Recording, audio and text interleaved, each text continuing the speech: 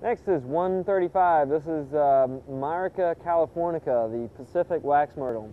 So I come from North Carolina, and we have a native Myrica cerifera, a native to the southeast, which is the wax myrtle, and this is a close relative. So it looks quite similar. It has sort of coarse serration generally on the upper half of the margins.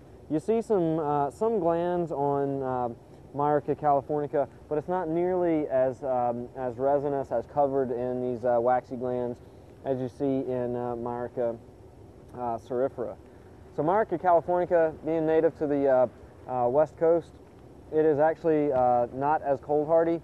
So we got down to 0 here on campus, and I'm actually standing in a really quite protected area, and this is the only part of this shrub that came back. These were about 15 feet last year and got killed completely to the ground, so they just came back from their roots, and so this is the growth that we had over 1 year. My observation on Myrica californica has also been that you see less of the fruit on them, at least in my exposure to these guys, compared to Myrica cericifera. So I think it's actually an inferior plant.